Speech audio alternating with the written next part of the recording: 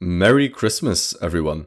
In honor of this holiday, we will take a short break from the usual philosophy videos and we'll do some theology instead. Consider it a Weltgeist Christmas special. We will look in this video at Saint Anselm's famous little book, Cur Deus Homo, or Why Did God Become a Man? Christians celebrate the birth of Jesus Christ on Christmas. In other words, they celebrate the day on which God decided to take on a human form.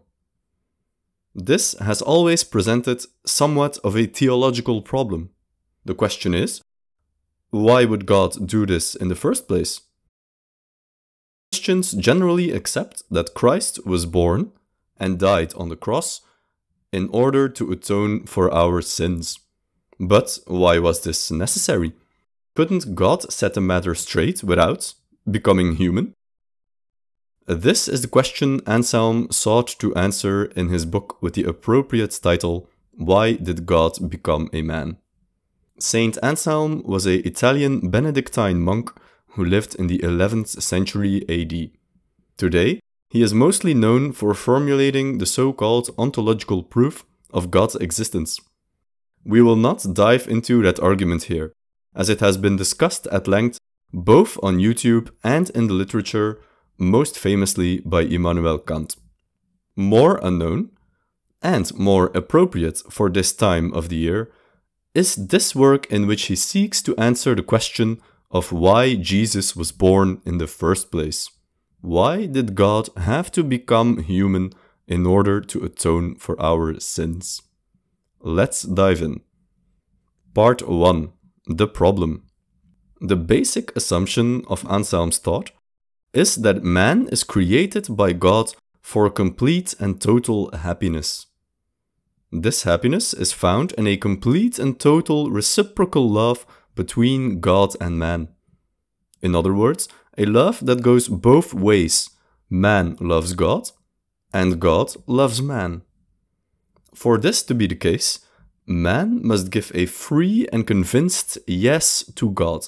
Man must completely and willingly subject himself to God's grace and love, just as God gives himself completely in his love to man. But here is the problem.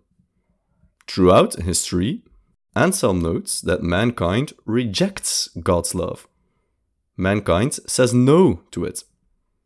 We are not ready to give our love unconditionally to God. There is a rejection of God's love.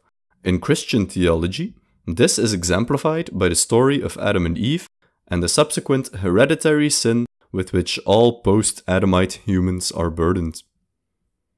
Importantly, this is not about the wickedness of a few godless individuals. Rather, this rejection of God's love is simply part of who we are.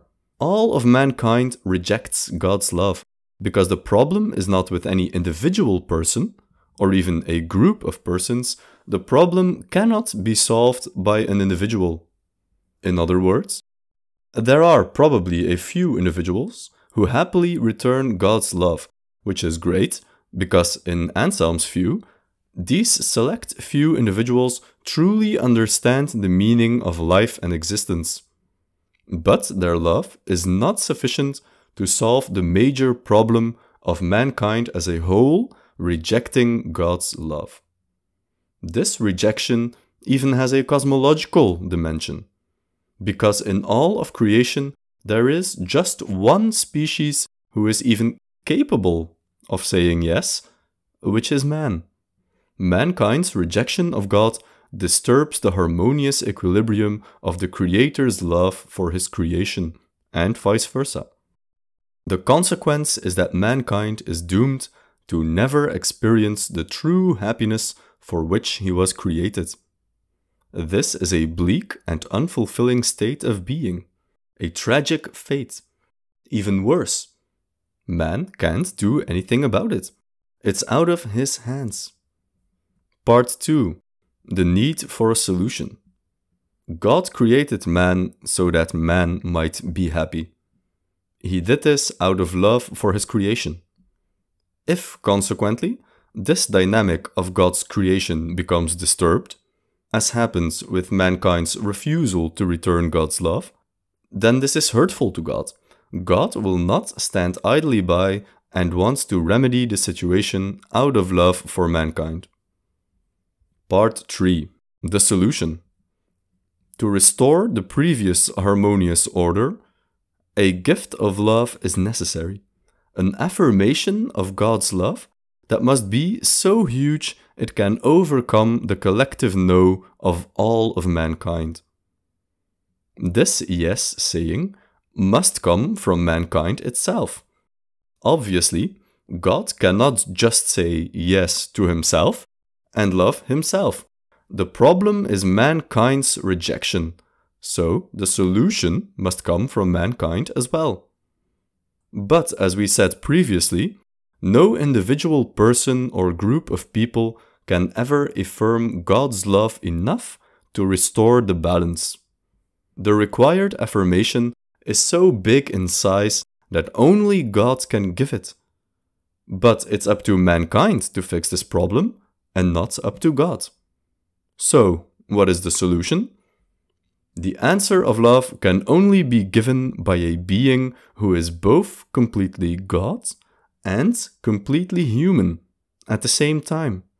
That's why God became man, and that is what Christians celebrate every year at Christmas.